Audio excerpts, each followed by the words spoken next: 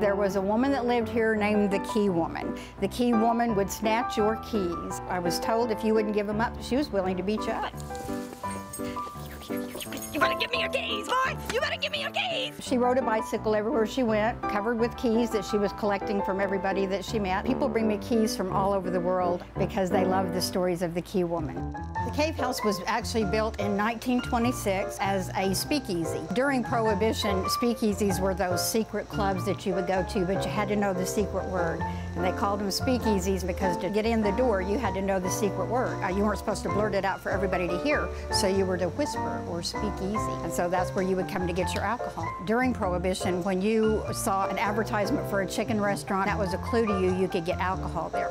So this was built as a chicken restaurant. I grew up going across the street to the park, and so my family would go up and down this road, and every time we passed it, I was totally obsessed with that. 21 years ago, after passing it all my life, there was an article in the paper that highlighted it as a landmark and mentioned it was for sale. And so I saw that as my perfect opportunity to come and see inside. They were only showing serious buyers, and so I assured the realtor that I was. I had no intention of actually buying this place, but the minute I walked in the door, I knew I was supposed to be the owner. Well, I was trying to figure out what in the world to do with it after we purchased it. Just the fact that people kept coming to the door and begging to look inside, it was very clear that to share it with everybody was the route to take. By giving tours, I'm able to share it, which of course makes it more fun than just owning it and keeping it to myself. And took a handful of bones and made this little dancing fairy.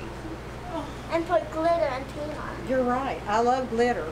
You might catch on to that going through here. I've talked to family members and friends of people who owned it or did business here or lived here for a while. I have woven together those stories along with stuff that I have found out from some of our local historians, research I've done at the courthouse. All those are woven into the most wonderful stories. And a lot of people love the building, but they always say their favorite thing is the Cave House stories. Since I have begun giving tours, I have gotten to meet people from all over the world. To me, it's all about the people that I meet. I always say the people that come in the door are the people that I was chosen to meet. I love that along with loving Tulsa history, I am the caretaker of a big piece of Tulsa history. When I walk in the door, no matter how bad my day has been, and some days are a little hard, you know, like everybody else, when I walk in the door, really it's a different me. And even though this is my job, sometimes it's kind of hard to even convince myself of that because I love coming over here so much and telling the stories and meeting all the people. This place doesn't just belong to me. People also feel like little pieces of it belong to them. It belongs to Tulsa. I tell people that I am the most blessed person that they will ever meet. I tell people that what they feel around here is everybody's love. So everybody is to soak up a little Cave House love and leave a little of their own behind. That was great, thank you. So I think that's what people feel when they come over, because people always talk about what it feels like.